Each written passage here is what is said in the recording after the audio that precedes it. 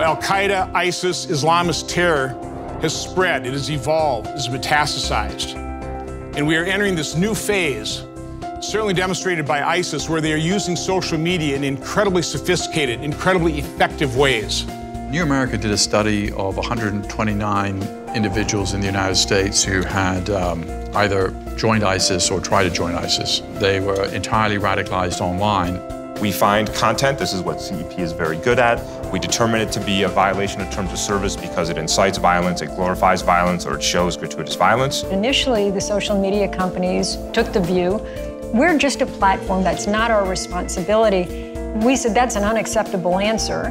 We locked arms with like-minded elected officials and got hearings held. We realized that shining a light on this absurd view would help to bring them along. CEP has played a big role, and just today the Times, and I don't think it's entirely a coincidence, has an important story about Al-Awlaki and his presence on YouTube. What we are seeing is that public pressure from Capitol Hill, pressure from the EU, and pressure from advertisers are what is going to take the day. CEP is bringing stakeholders together and building consensus around solutions to rid the internet of extremist content. Learn more at counterextremism.com.